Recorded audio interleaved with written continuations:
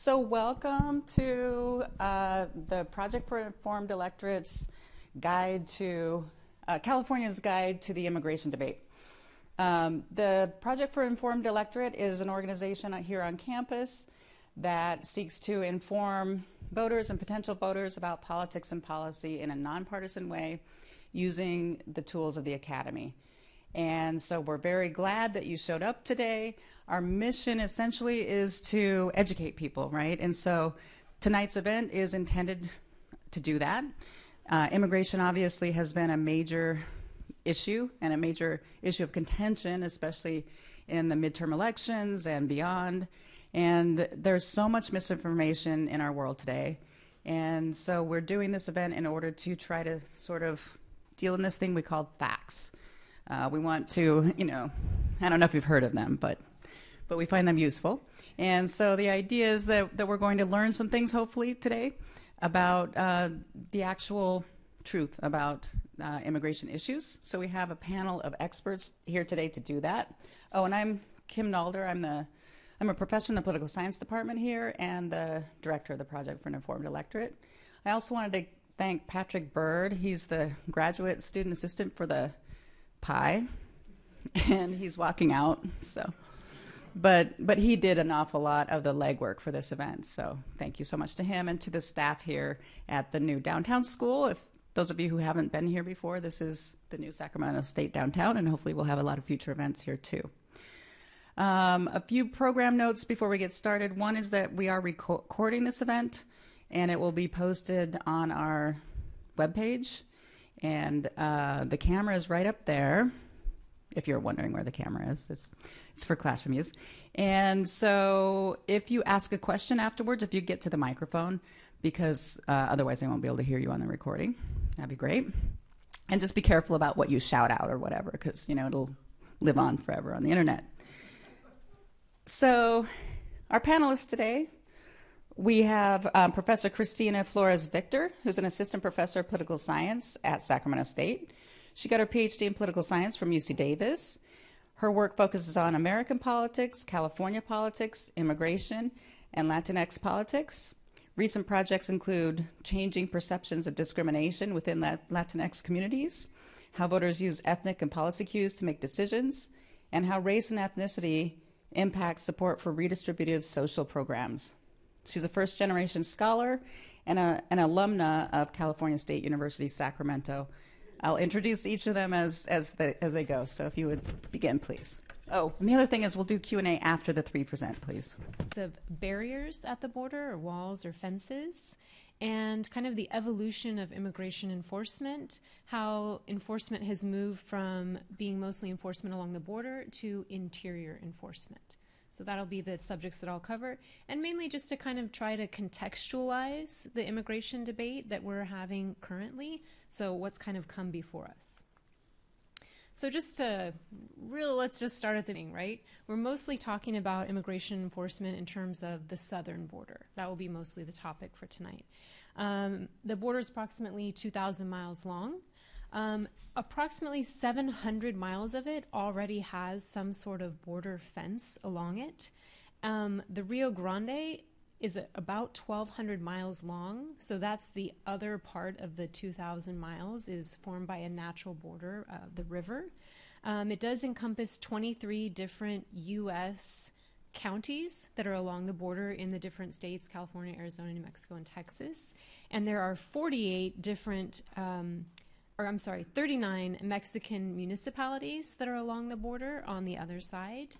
Along this border, there are 48 U.S.-Mexico border crossings, official border crossing areas, and there are 330 points of entry. So some border crossings will have multiple points of entry. So 330, quite a bit. Let's take a look at some of the busiest border crossings is in San Diego, California. It's the San Ysidro crossing. Approximately per year, 8 million pedestrians cross, around 21 million to 23 million personal vehicles cross. Trucks don't cross at this crossing, they cross further on down.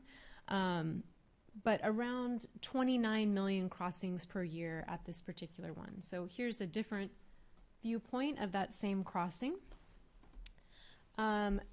At peak commute time, it can be anywhere from an hour and a half to 2 hours to cross at this border crossing. And it's the same for pedestrians. So pedestrians wait in a line just like cars have to wait in a line. And trucks are a little way down the road at one of the other busiest crossings in California. Economic output at the border is pretty high. Hundreds of millions of dollars per day are exchanged as people go to work, they go to classes, they bring economic goods back and forth across the border, shopping, other types of trade. So having these points of entry across the border open is beneficial to us in the United States, and it's beneficial to those municipalities on the Mexican side too. Okay, so a brief context of the different agencies that are involved in immigration enforcement. If you are a little older, you might remember INS, Immigration and Naturalization Services, was the kind of original organization. This was under the Justice Department, you can see here. And the mission of INS did always involve the deportation of immigrants who were undocumented. And they sometimes staged workplace raids also, but it never really had a large enough workforce that they could kind of systematically engage in the level of removals that we're seeing here today. And they weren't quite as active in the interior of the country as maybe we would think of ICE or Border Patrol along the border right now. The other agency that we're very interested in when we talk about enforcement along the border is, of course, the United States Border Control. So this is a branch of the U.S. Customs and Border Protection, and it falls now, post 9/11, under the Department of Homeland Security. So they have approximately at this time 20,000 agents that work for the Border Patrol and an annual budget of just under $4 billion. Border Patrol does have a very traditional mission, right? They're looking to stop undocumented immigrants, and they're also interested in the illegal drug trade and basically anything or anybody that's crossing not in a designated point of entry. The southwest border has about 16,000 of those 20,000 agents. Another kind of 2,000 agents are along the northern border, and about a couple hundred are assigned to coastal regions. So that's kind of how the distribution of what they look like. Border Patrol does have additional interior checkpoints along the border. So they have 33 permanent traffic checkpoints. So these are anywhere from 25 to 75 miles inland. So they're not border checkpoints. They're inside on major highways and thoroughfares where they have permanent checkpoints where they are checking people's papers and documentation as they kind of drive around. There's an additional 71 traffic checkpoints that change locations. So all along the border from this kind of 25 to 75 mile zone, they also have additional checkpoints that they staff and man. The other big immigration enforcement agency is ICE, right? So this agency did not exist prior to 9/11. This was conceived of and implemented post 9/11. This is a sister agency to Border Patrol, but they are not the same. So ICE does interior enforcement, right? Where Border Patrol is along the border in that band that they patrol. ICE is also under Department of Homeland Security, and ICE, immigration enforcement through ICE, has one of the highest priorities in the budget of all law enforcement agencies. So ICE spent $18 billion on immigration enforcement. All other federal criminal agencies combined spent $14 billion. So ICE outspends the FBI, the Bureau of Alcohol, Tobacco, and Firearms, Explosive, U.S. Marshals, the DEA, the Secret Service. All of those other agencies combined are $14 billion, and ICE, and Immigration and Customs Enforcement, is $18 billion. So only post 9/11, it's grown to that size. That's annually, yes. Okay, let's talk a little bit about actual border barriers in California. So this is a map of the California in San Diego, and if you can see these orange lines here, that's areas where we have existing fence. And if you're looking and you're saying like, oh, it looks weird, it looks like squiggly lines, like there's multiple lines. Yes, there are. And this is purposeful design. The idea behind the fence is that there would be multiple layers of fence. Double fence for sure, and a lot of areas they have triple fence. So these are different barriers, and if you can see, it does extend right into the ocean there. So this is in San Diego. We have areas where we've built this triple fence. This is the fence that extends out into the Pacific Ocean. So, and the see-through design is purposeful, right? They want to be able to see through the fence to see who is on the other side, for Border Patrol agents to be able to kind of visually inspect the other side of the fence. So you'll see a lot of this see-through design. Here's another barrier. This is in San Diego. A lot of fences or walls have, you'll see there's no real one kind of style that's used. In every city and town, the wall or the barriers look different.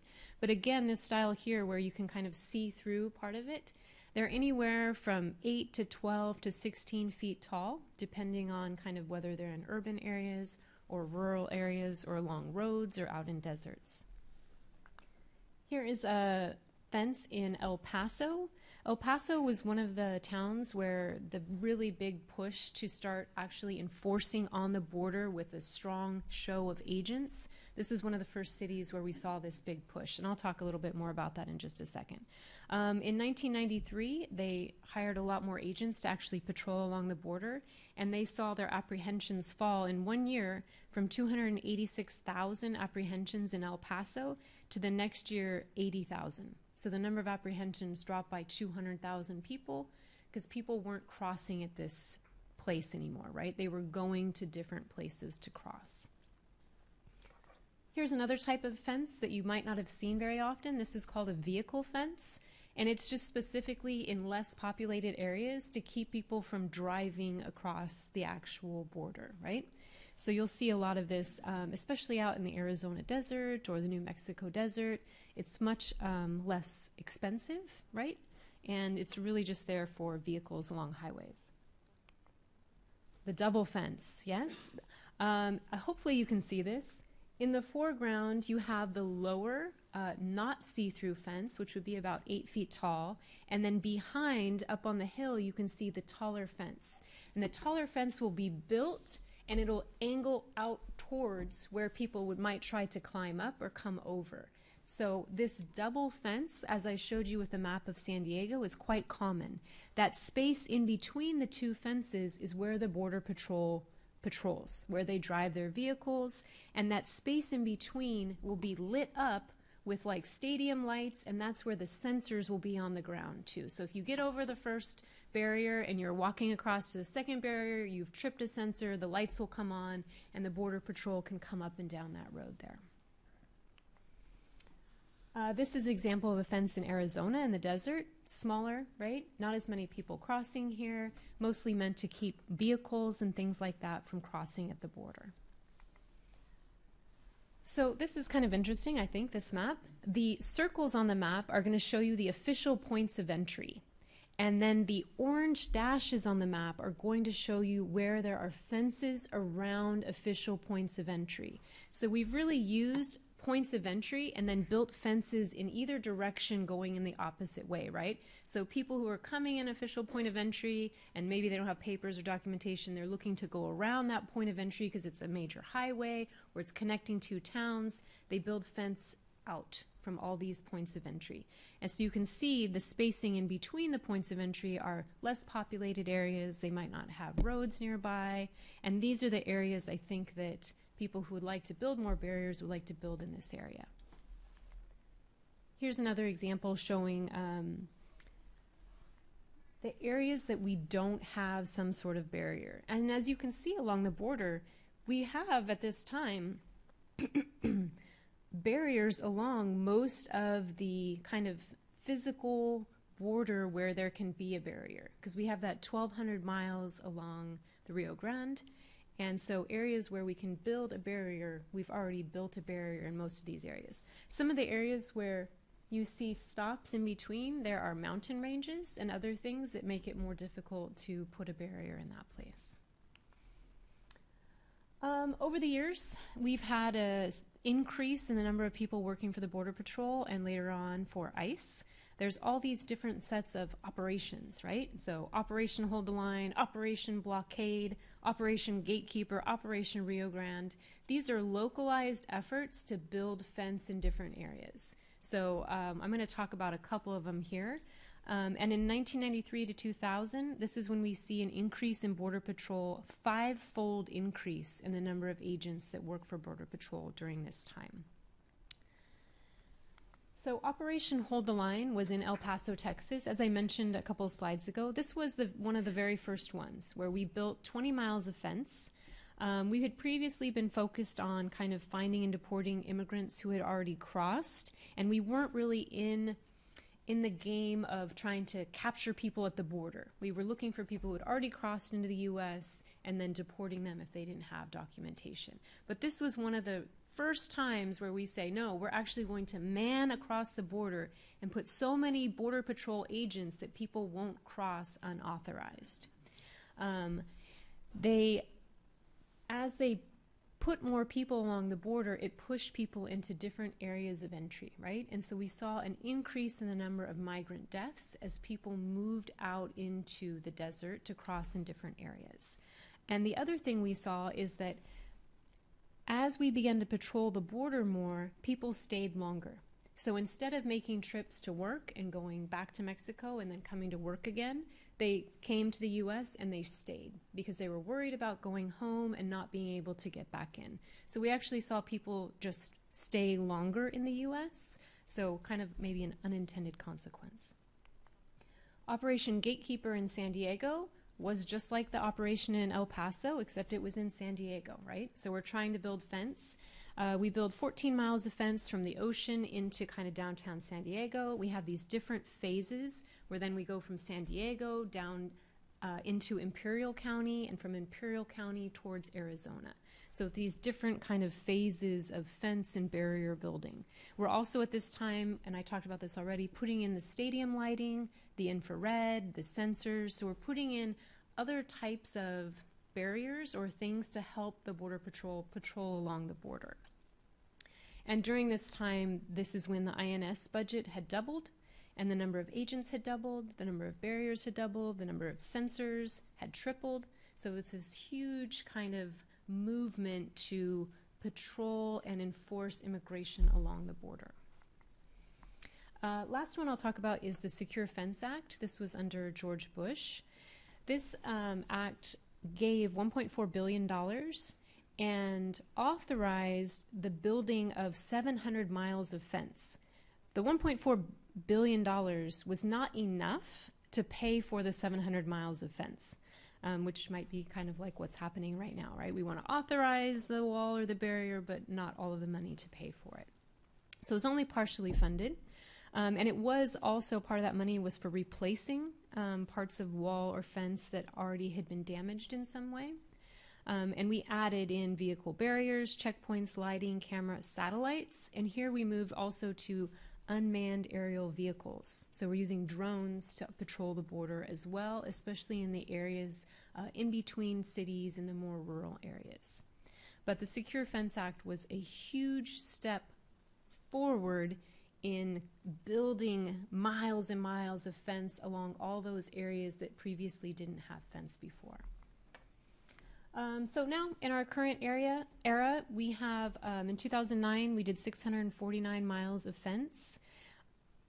We keep building fence because in a lot of areas, they want the double fence, they want the triple fence.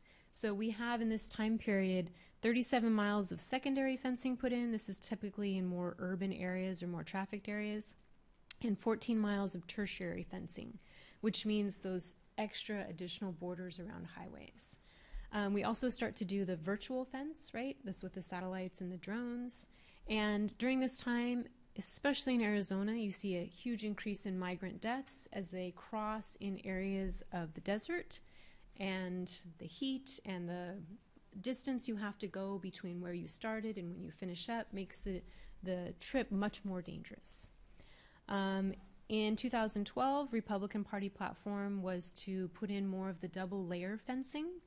but the high cost kept them from finishing this project. In 2015, fences were breached almost over 9,000 times. The average cost to repair a breach is around $800.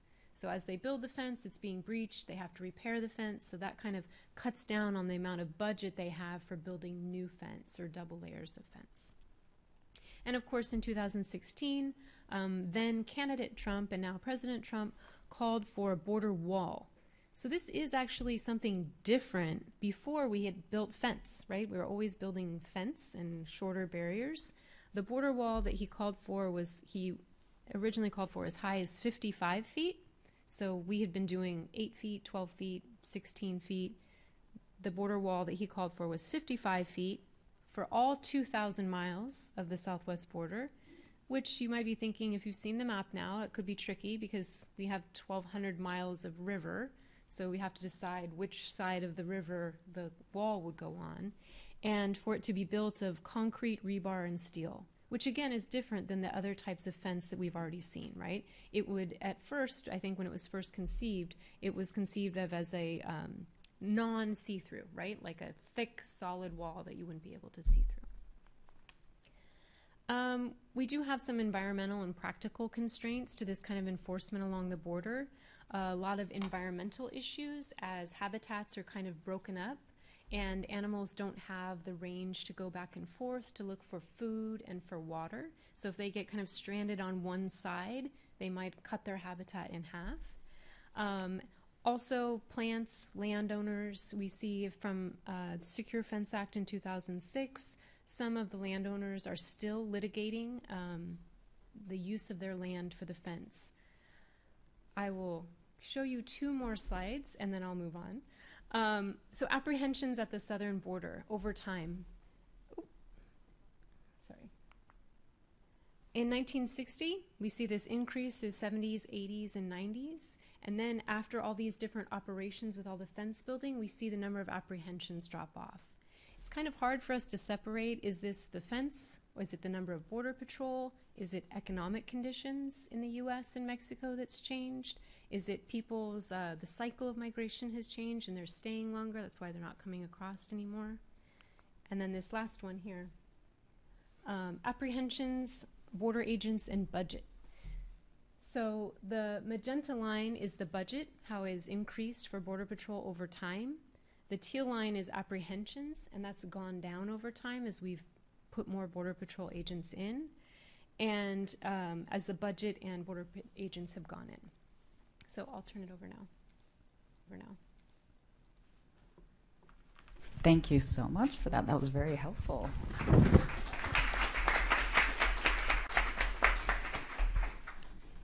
Next, we have Kevin Woldhagen. He has worked for the International Rescue Committee for 3 years, where he started as a resettlement caseworker, assisting newly arrived refugees in the United States. During the year of 2017, the IRC Sacramento office resettled more refugees and what's SIVs? Special immigrant visa holders. They assisted with the U.S. military in Iraq and Afghanistan. Thank you. So they resettled more refugees and SIVs than any other resettlement office in the United States. He now works in the Immigration Services Department at IRC, assisting people in applying for citizenship, green cards, and family visas. Thank you. Hi, everybody. Sorry I don't have any slides. Most of my presentations have to do with how to become a U.S. citizen.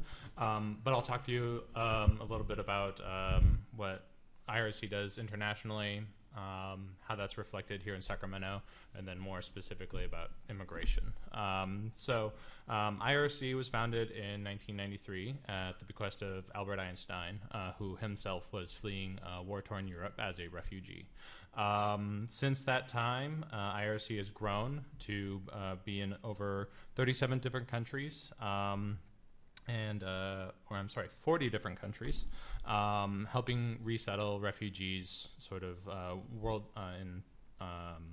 with the assistance of the United Nations High Council for Refugees. At this time, there's about 68 million forcibly displaced people in the world. 25 million of those are registered with the UN as refugees, but less than 1% of those actually get resettled into a third country. United States used to take in about half of that number, around 80,000 a year. Under Obama, it jumped up to 110, and currently it's projected, or the cap was put at 50,000, but likely to see more like 30,000 this year. What IRC does internationally is assist with crisis areas. So programs range from water and safety, disease response, leading the front lines of crisis zones. Generally speaking, IRC is there within 72 hours in any sort of humanitarian crisis in the world to provide services. What IRC does in the United States is predominantly help resettle refugees. Before that process happens, the refugees have to go through 20-plus security check process, and that's before they even get to U.S. CIS's clearance, so USCIS is Citizenship and Immigration Services, previously known as INS. They're the ones who do all the interviews for being able to come to the United States in conjunction with the Department of State. And so just to get through the United Nations security checks, it takes about 20 different step security process, and then Department of State works with 9 different resettlement agencies to get them here into the United States. Once they're here, the refugee resettlement period is 90 days. 90 days is not very much time of assistance in order to support a new family in a new place where they don't know how anything works. Our services go much beyond that. So being able to connect them with an employment program, one huge piece of being able to resettle in the United States is being able to find a job. May be very different here than it was back in their home country. And so they have lots of resources in assisting people in looking for a job, writing a resume, etc. For those that aren't quite employment abled, there's intensive case management, so it just helps them with any sort of medical issues they have, or if they are elderly or disabled, helping them access Social Security income or supplemental security income, various other services for those experiencing extreme barriers. Another service in that same sort of department is helping with victims of trafficking. Those don't need to be designated as refugees. By definition, victims of trafficking oftentimes have no status. And so our office seeks to provide service for victims of trafficking and make appropriate referrals to attorneys who can get them legal status. In terms of Sacramento resettlement, as it was said earlier, Sacramento is one of the biggest sites for refugee resettlement in the United States. Over the last 3 years, 13,000 refugees and SIVs, special immigrant visa holders, have been resettled here. 2017, IRC saw the most out of any resettlement agency in the nation. 1,900 people were resettled through our office, and other sister organizations, World Relief, Opening Doors, also settled around the same amount of numbers. It's a lot of people coming into the same Sacramento area at one time. There are mentioned employment. Some of the biggest barriers that our clients are seeing is rising rent. So while rent has increased 10% here in Sacramento over the past couple of years, the amount of benefits that they receive have not gone up.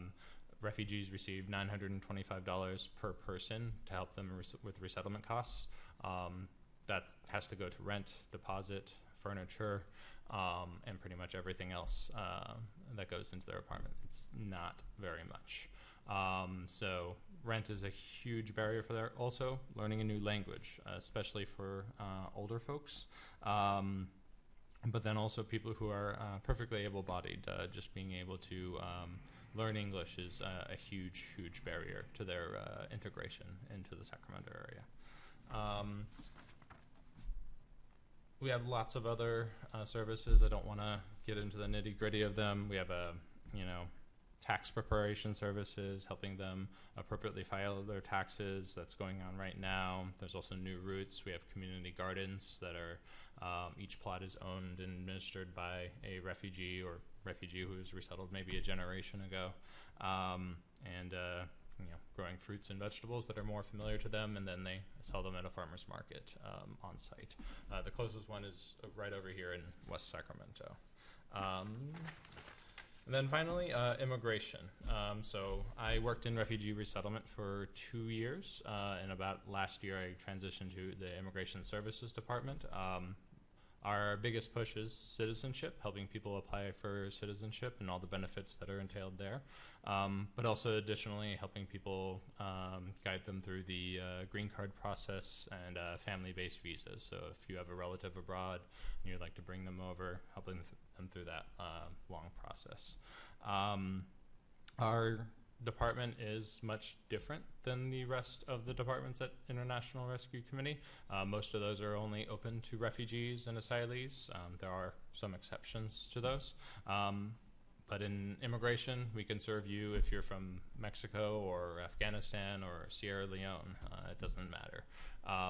Additionally, we can help you if you're undocumented or a U.S. citizen, or if you have DACA, we can help renew DACA. So there's much, much different sort of set of services in our immigration department. In our current climate of immigration, a lot is talked about stopping illegal immigration, but this administration is doing a lot to stop legal immigration too.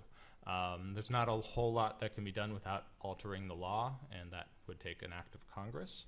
But procedurally, a lot of things are happening consistently. So these things can be as headline grabbing as like ending DACA or separating asylum seekers from their children. But it also can be as mundane as adding more questions to the citizenship application, or changing the guidance on how public benefits affects you getting a green card. And so more than ever, our immigrant and refugee communities need support, and that comes in the form of refugee resettlement, but it also comes in the form of like quality legal advice.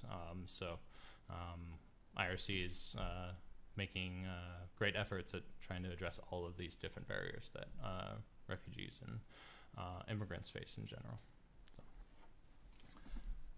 Thank you. Mm-hmm.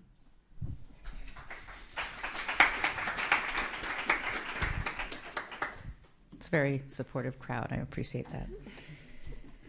And then we have Erik Ramirez, who's born in Puerto Vallarta, Mexico.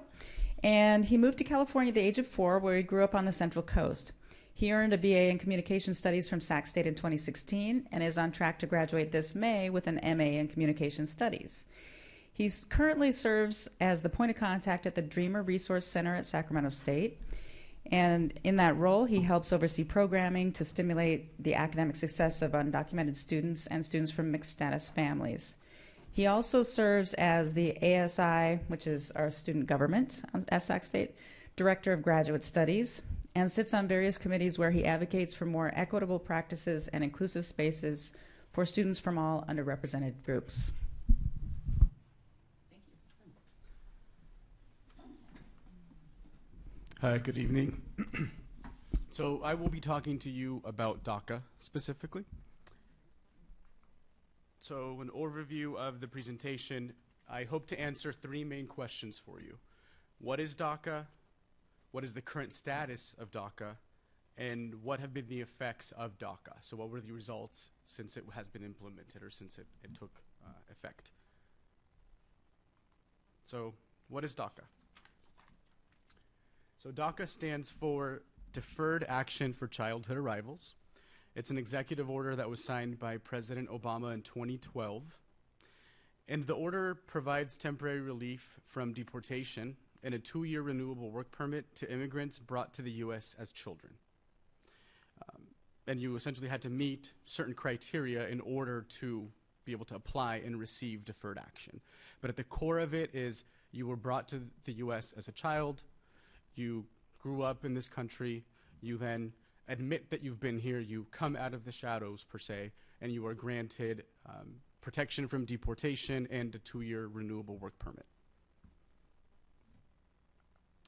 So what were some of the initial requirements, or what did you need to do, what did you need to be able to meet in order to receive deferred action?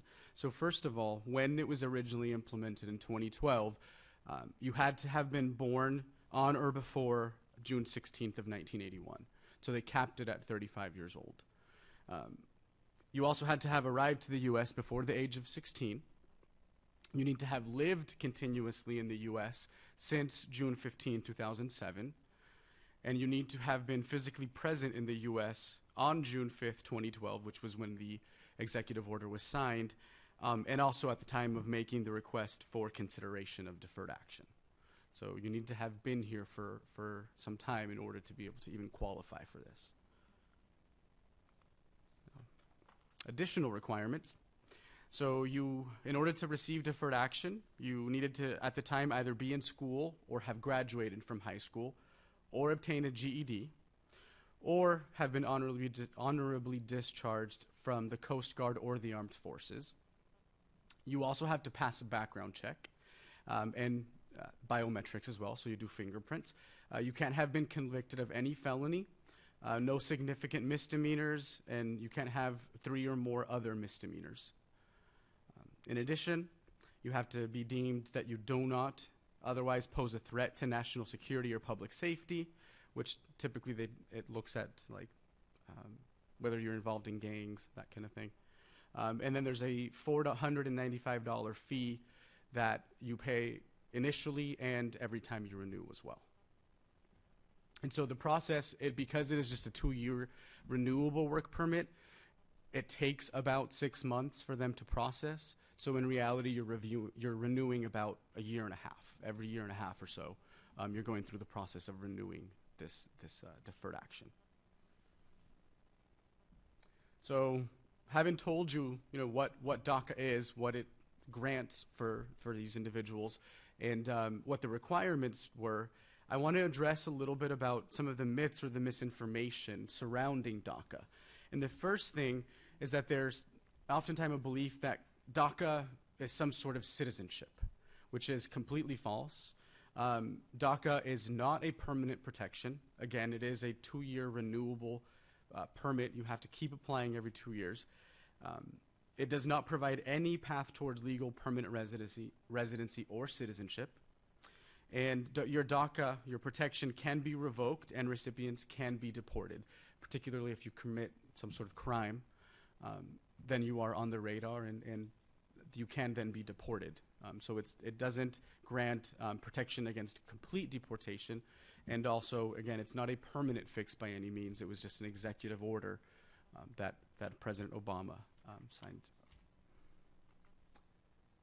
Some more kind of confusion or misinformation about DACA and the DREAM Act. So oftentimes we hear where people think that DACA and the DREAM Act are the same thing, which they are not. DACA is President Obama's answer to the DREAM Act, which was legislation that has been introduced in Congress, I believe, every year since 2001, and it has continuously failed. And so originally, the name of that legislation was the DREAM Act. Obama then signed in DACA, right? And recipients of DACA became generally known as dreamers. So when we hear the terminology dreamers, it tends to refer to recipients of DACA. Nowadays, we're starting to see a different subgroup of undocumented students, which are typically AB 540 students, which I could do a whole nother thing on, so I won't touch too much on that. But now we do have some students that when we hear the term dreamers, it's starting to be applied more broadly, but still, I believe, when most individuals use that term dreamer, they're referring to somebody who has DACA. So We also then have the Californian Dream Act, which I think tends to complicate the terminology a little bit as well. The Californian Dream Act has nothing to do with the Federal Dream Act. The Californian Dream Act is about financial aid. It essentially says that if you're an undocumented student in California and you meet certain requirements, you are eligible to receive financial aid to go to a community college or a four-year institution. But it does not, you're not eligible for any federal aid. It has nothing to do with your residency or your citizenship in this country. It is simply for benefits for financial aid in the state of California. So bottom line, there is no DREAM Act in this country. It's never been passed. They've tried multiple times, including earlier this year, or end of last year. But there is no Californian DREAM Act. It's just DACA dreamers who are recipients of DACA.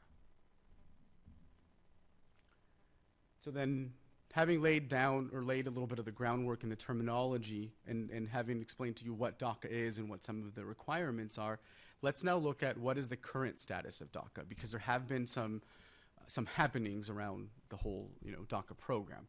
So the Trump administration announced in September of 2017 that they would be terminating DACA, citing or essentially arguing that the executive order that Obama had signed in 2012 was unconstitutional. Now, at the time, President Trump called on Congress to find a permanent legislative fix. His rhetoric was very supportive of Dreamers, and he did state that he wanted to find something more permanent and tasked Congress with doing that. There were efforts, legislative efforts, both in the House of Representatives and in the Senate, but ultimately all the votes that were put up, all the bills that were put up to vote failed. So after the Trump administration announced the termination of DACA, there was work that tried to get done in Congress, right? They tried to address the issue legislatively, but simultaneously there were several lawsuits that were filed against the Trump administration for ending DACA. One of them is the Regents of the University of California versus the Department of Homeland Security. So it's the UC system, Janet Napolitano, and the entire UC system essentially arguing that ending DACA violates some of the rights that were granted to these students in the first place, unjustifiably. And so at this moment, the constitutionality of DACA is being debated in the courts. So Congress has tried again to get legislative action, but has not succeeded. And so what happened most recently is just a couple weeks ago on February 15th, the U.S. Supreme Court refused the Trump administration's cert petition. So essentially there were 3 active lawsuits that were going through the lower courts that ruled on the constitutionality of DACA. 2 of them said that DACA could not just be terminated by the administration. And so the Trump administration petitioned the Supreme Court to hear these cases and to rule whether DACA is constitutional or not. The Supreme Court rejected that petition, essentially arguing that the cases need to go through the court systems, which in effect left 2 of the lower court rulings in place that do allow DACA holders to renew their status. So then that brings us to the current status of DACA. At this moment, USCIS is accepting renewal applications only. So you applied for it at some point, either you still have it and you keep renewing. If you applied for DACA and it expired, the protection lapsed, you are able to reapply and it's considered a renewal because you had it initially, but they are not accepting any brand new applications. So there are a lot of individuals that qualified for DACA, but that chose not to pursue the deferred action for various reasons, including fear of giving their personal information and admitting to the government that they were here. And so bottom line, first-time applicants are not eligible to apply. There is only the renewal process that's going on at the moment. To renew, the requirements remain essentially the same. You still have to pay the $495 fee every year and a half or so. You still need to be living in the U.S. continuously, still need to pass that background check and the biometrics as well. So then what have been the results or the effects of DACA? What's happened nationally and in this state as well.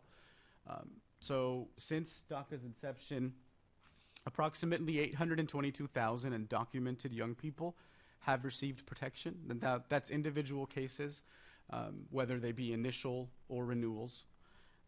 In 2018, approximately 2,150 DACA recipients resided in the state of California. So a good portion of DACA recipients do reside in our state. Over 72,000 undocumented students are enrolled in California's public colleges and universities. About half have DACA protection. So again, we have another subset of undocumented students that did not qualify for DACA, typically because of age requirements. And so we do have about, like it says, 72,000 students that are undocumented in the three systems of public colleges and universities, community colleges, CSUs, UCs. About half of those students are what we call DACA-mented, so they have DACA protection. A recent study done last year by Professor Tom Wong at San Diego State University and a few other organizations. Sample was about 1,050 participants, DACA recipients in 41 states. They found that 89% of respondents and 92% of those that were 25 or older are currently employed. So there tends to be a little bit of a misbelief that all DACA students or all DACA recipients are students, and that's actually not the case. A good amount of DACA recipients are everyday professionals. They are working in schools as teachers, as counselors. Some of them are teaching at community colleges or universities as well. So while we do have a lot of students that are DACA recipients, a lot of them are also not. They're just professionals. 62% of the respondents in this survey reported purchasing their first car after receiving DACA. I was one of those. 14% of respondents purchased their first home. It's about 20% among those that are 25 or older. And then 6% of respondents, 8% of those that were 25 or older, started their own business, which actually outpaces the general population in terms of business creation. So then all of that means that DACA and the fact that these individuals have been granted the protection had an economic impact on our country and the state of California. So according to the American Action Forum, DACA recipients contribute about a net of $3.4 billion annually to the federal balance sheet and nearly $42 billion to the annual GDP. And in the state of California, according to the Center for American Progress, they estimate that ending DACA, so removing that protection, which would ultimately leave a lot of these individuals at risk of deportation, would equate in costing the state of California about $11.6 billion in annual GDP losses. So there is a huge economic impact that comes from not only the work that these individuals do, but also just the fact that we're out there purchasing cars, finding better jobs, their income is growing, things like that. And that's all I have for you.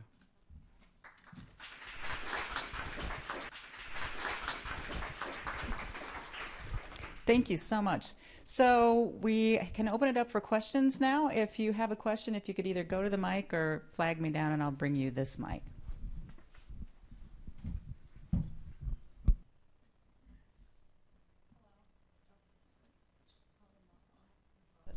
Hello. Okay, Kristina, I have a question for you regarding the sensors that you were talking about for the double and triple fences. Is that throughout all of them? And also, are they on the single fences as well, the sensors? It's not everywhere. Typically, they use the sensors probably more often in areas where they aren't patrolled as much. Okay. So in more rural areas, they'll have more sensors per square mile, because there's just not as many agents to be along all those sections of the border. So once a sensor is tripped, then they're in their truck and they head out to check out the sensor. Okay. Which is why the double wall, I guess, is useful for them, because if they trip the sensor in between the two walls or the two barriers, they have time in transit to get there and to apprehend people. Okay. So I think that's in general how the sensors are being deployed. Okay. And they're on the single fence as well, or just on the double and triple? They're using them everywhere. Everywhere. Okay. Yeah. Thank you. And it's not just sensors. Sometimes they use the floodlights too, right? So if it's nighttime and the floodlights are tripped, it's the same thing, right? If the Border Patrol is sitting up on a hill, they can see down where the lights have been tripped and they can go down that way. I have a question. So for Kevin, you mentioned that refugees who are resettled have a 90-day period of assistance from the federal government. I was wondering, because you also mentioned special immigrant visa holders, do they also have that 90-day period of assistance? Yeah, so refugees and SIVs have different statuses, but SIVs do get a lot of same services that refugees get. And so when they are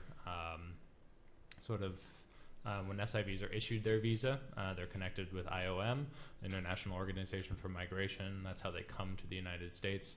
IOM works with the resettlement agencies here to connect them to services, let them know that, hey, they're coming, they have this relative in town, connect with them, make sure that they can assist in their resettlement. And then as soon as they land, the 90 days starts for both groups. Okay. And then I had a follow-up question. You mentioned that Sacramento was the most had the most refugee resettlement. Do you know why Sacramento in particular?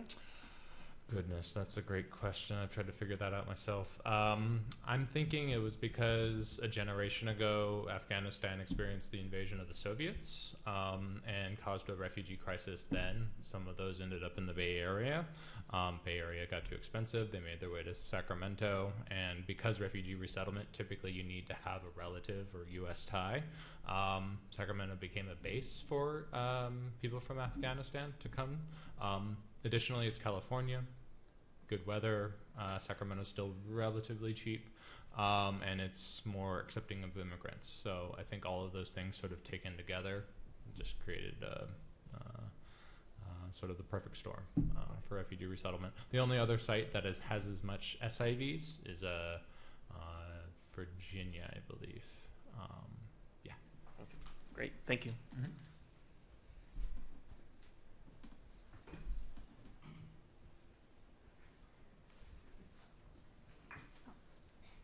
Hi, for Kevin, you said that your agency offers free consultations or legal services? Our services aren't free. There is we have Department of Justice accreditation. It's a specific designation given to nonprofit entities to be able to provide immigration legal services. So our services are low cost and have to be predominantly available to low-income people. The service fees pale in comparison to lawyers and private legal services. So like a consultation is $25. We put that $25 towards the final application fee. Most things go around $100, but it really just depends upon the service. Okay, so it's on the clients to pay the filing fees? Depends on the application. So if there's a USCIS fee waiver, we make every effort to be able to assist them through that. There's also Mission Asset Fund. They provide loans to pay for the USCIS fees. There are no interest loans split up over 10 payments. And so we connect them to those resources if, they can't afford the USCIS fees and don't qualify for a fee waiver, or if that application doesn't have a fee waiver, as like family petitions, they don't have fee waivers. So we try to work with everyone, and it's a requirement of our accreditation to can't turn away people just because they can't pay. Okay, so follow up. So do your clients sign G28s when they, okay. Mm-hmm. And then you mentioned that you mostly help with citizenship? Yeah, that's like our biggest push, but our accreditation allows us to help with a variety of different issues. So. Okay, thank you. Mm-hmm.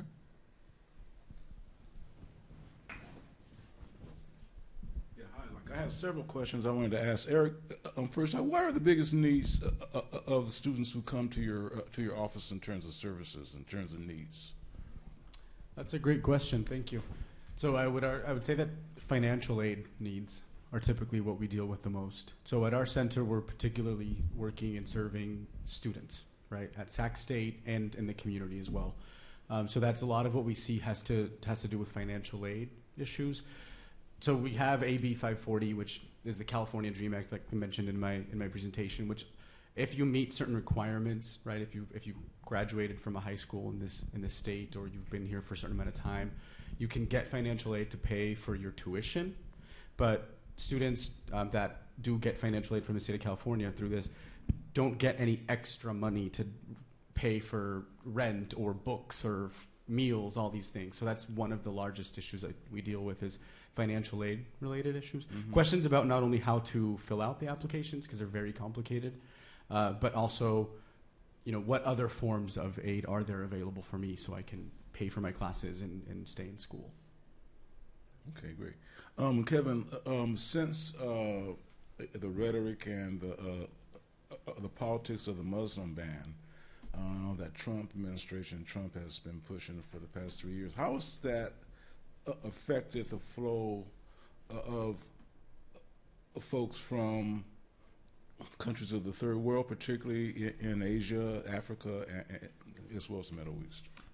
So the initial travel ban affected mostly Muslim-majority countries, one of which was Syria, one of which was Iraq, one of which was Sudan. Various different iterations of that have shifted things around. One country that wasn't included was Afghanistan, and I think that's just because there would have been so much pushback from Congress regarding that. Many Congress people from both sides of the aisle support SIVs because they supported the U.S. military in Afghanistan and Iraq for so long. But combined with the travel ban was also a complete stop to refugee resettlement.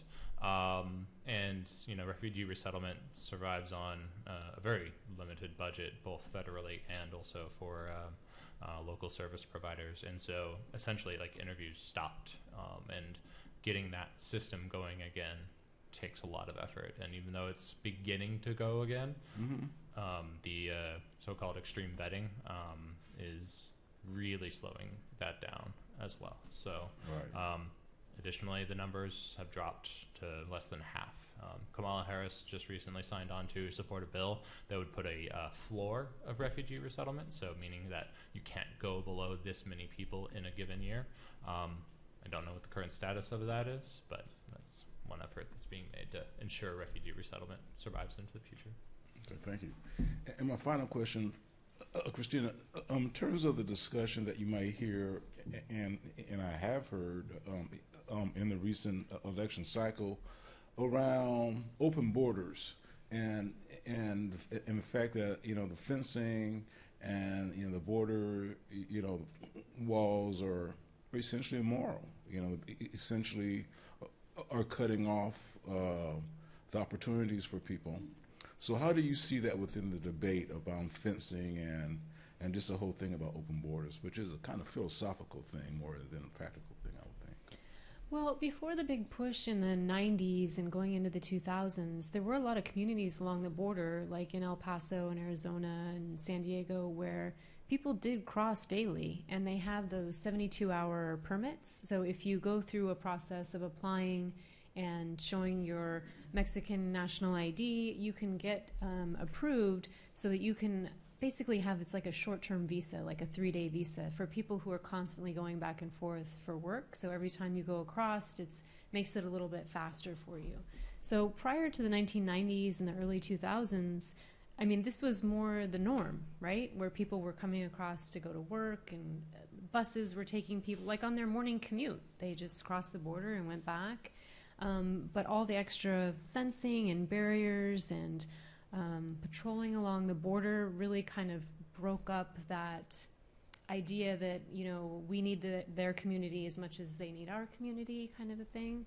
And in some communities in Texas, there were students who go to college across the border and things like that kind of on a daily basis. So yeah, the idea of open borders, I guess, is more of maybe a philosophical argument, but I think in a lot of these local communities, the towns that were across from each other, that was more of like a daily reality of selling goods and services and coming across for shopping and having family on both sides of the border. So I think it probably was closer to how things were in a lot of these communities 20, 30 years ago. Well, I can tell you, I grew up in San Diego, and I lived right across the street from a Catholic school. and it was a Catholic high school, and it was a girls' high school, and most of the girls came from Tijuana, and they would come every day, and folks would come and pick them up and take them back every day. So so I knew that was something that was it was very open. So it was very useful too. Yeah, definitely. Yeah. Okay, thanks.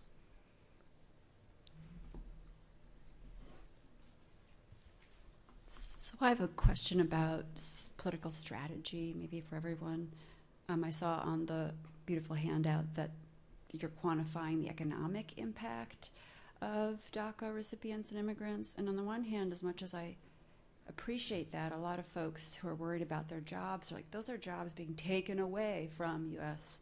citizens and natives, and that's money that a U.S.-born person could have used to buy a car, right? And so there's a threat to that kind of language. And is there a new discourse that's coming up about the unique political contributions that immigrants and DACA recipients are receiving, or the cultural value, or the intellectual value that immigrants bring that is part of the application process? Is not just quantified how much financial contribution are you going to offer, but how are you going to raise the level of our political consciousness, our cultural consciousness, our educational ability, enrich us in these other ways that might not be so captured by the economic stuff? And is that moving in a positive direction, or are we trapped in the sort of narrow economic logic given Trump and his push away from family issues and whether we're bringing in brain capital and that kind of stuff, and that narrow reductivist logic of are you productive for the economy or not? Yeah, so I'll start. So I appreciate the question, and yeah, there's some definite something to think about, right? When you quantify these contributions, are you opening yourself up for criticism of the other side of the coin, essentially? But then what does it do for some of the other contributions, like you said, politically or culturally? I think that, I mean, in just my opinion, I think that part of just the way that we frame this is that, we like data, we like numbers. It's I believe, easier to quantify economic impact than cultural impact, right? But I have, in some of the spaces that I've been where we've had these conversations, I can tell you that there's more people bringing up the fact that how do we move beyond simply talking about numbers and money, right? How do we move into discussing some of the other contributions that some of these individuals are bringing in our local communities, at the state level, at the national level as well? So I don't have an exact answer for that, other than just saying that I know that there are some individuals out there that are trying to kind of push that, and I'm curious and I'm excited to kind of see how that conversation shifts or how it evolves as we move forward. I would say too, from my research end, it's definitely a conversation that's happening, like about being careful of classifying people into like good groups of immigrants and bad groups of immigrants, right? Like the kind we want to keep and the kind that we should do things for and have policy solutions for, and then the kind we're trying to keep out.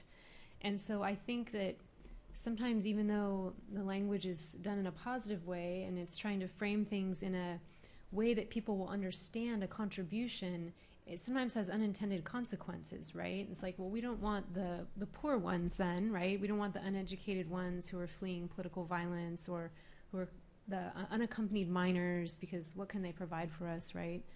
So I think that while it's useful to try and show what are they bringing to us, I do think that there are a lot of people that are having the conversation about, like, in the long run, is this helpful for us to frame immigrants as being like the good kind, and then like we have the bad kind, right? And we only want to like be helpful to the good kind, and the other ones like we keep in detention centers indefinitely. And if I'm, oh, sorry, please. Yeah, it's a difficult sort of, as Erik said, it's difficult to move away from those more quantifiable things, like being able to do research and present. I mean, I've always, like, there's a common statistic out there that refugees contribute on average more, like $26,000 more than they take in public benefits over the course of their lives. And so like those sorts of data points are helpful for when you are engaging with someone who takes that as an important piece. But I think more than anything, like refugees and SIVs and immigrant communities in general, they don't like dominate an economy or take away jobs. They change the economy. So they create more jobs. They do things that maybe weren't being done, or they participate in a growing economy. And so that may seem that they're taking jobs, but it's really more the economy itself is growing. There's more opportunities. And that's not a bad thing. And so I think instead of promoting that same sort of narrative, is just changing the narrative as much as you can. And you do that with facts, right? So. Regarding DACA, is there certain reasons why the renewal is every 2 years? I'm just wondering, because you said it takes about 6 months, so it gives you a year and a half. Why is it so frequent? Do you know? I don't know, other than that's just how the executive order was originally written by President Obama and his administration. Perhaps you know the answer to that. I do know that the employment authorization document that they get is a 2-year document for almost anyone who gets it. Refugees get an employment authorization document, and it expires after 2 years. So I think in just terms of simplicity of like, this benefit already exists, let's tie it to DACA and have it the same applicant or validity period. I think it just made sense from an administrative perspective. I also think historically there was like an opportunity for a long time of just having a work permit, not the same thing as the 72-hour sort of border crossing card, but just having a work permit. And then that was a 2-year document that was renewed continually as an income generator, essentially.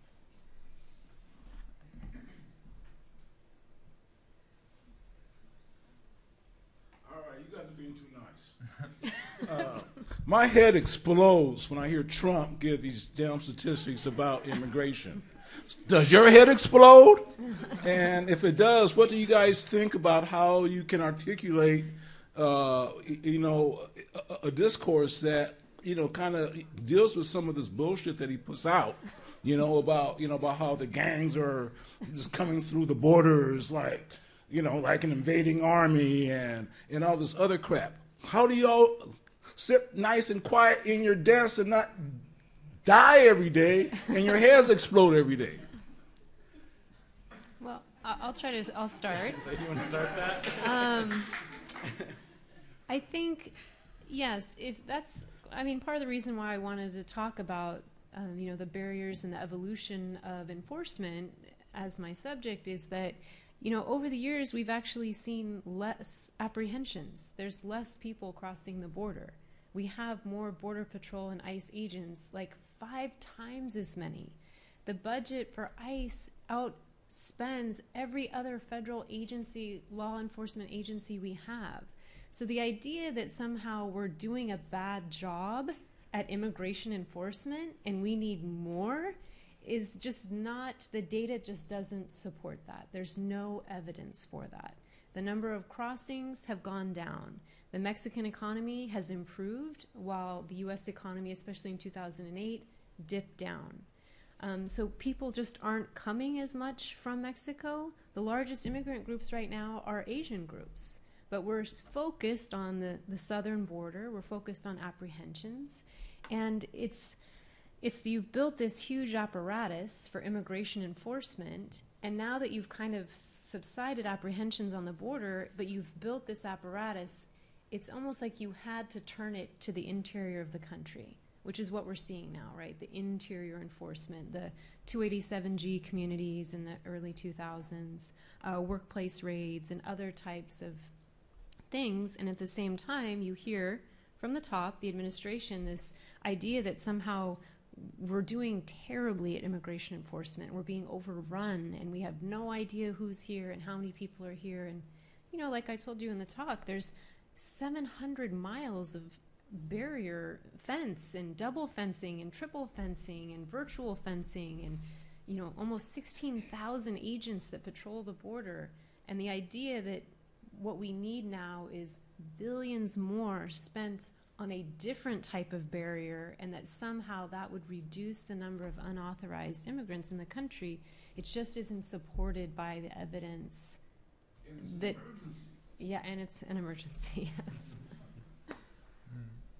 To answer the question of how to keep a level head during such times, you know, of course we all have moments where we get frustrated, but I think also it's important that the work is too important to be caught up every single day in the frustration, you know. And as much as I get frustrated as an advocate, the people I serve, I can't imagine the frustration and the fear they feel every day. And so I take it upon myself as a responsibility to, you know, stay level-headed for them, being able to advocate for them, because, you know, for whatever reason, the U.S. government's going to listen to me more than them oftentimes, and I have to remember that as my role as an advocate. I agree completely that I think in these, you know, in those times is when, number one, our work tends to go up at our center, right? We tend to see more students who are concerned, who have questions, or who just need, you know, someone to talk to. So, yeah, how do you maintain a level head? Do you focus on the students? Do you focus on the population that we're serving and the work that is incredibly important? You know, presidents come and go, and rhetoric changes, and what, you know, it's important to focus on the work that you're doing and the students, in my book, or in my view, the students that we're serving and what they're going through. And so that's how I keep myself, you know, level-headed and focused. Thank you so much. That's a nice note to end on, I think. So, thanks again to our panel, and thanks to all of you for coming out tonight on a rainy night. One more round of applause for them.